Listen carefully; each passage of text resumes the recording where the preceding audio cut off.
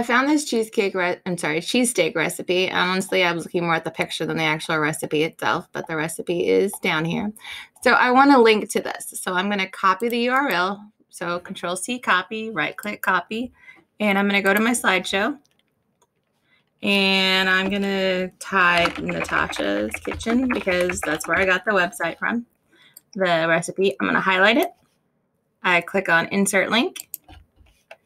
Control V as in Victor to paste and apply.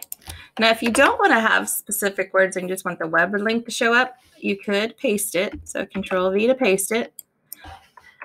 For some reason, in Google Slides, it doesn't automatically turn into a hyperlink, so you will need to go back, highlight the text, and click that Insert Link button again.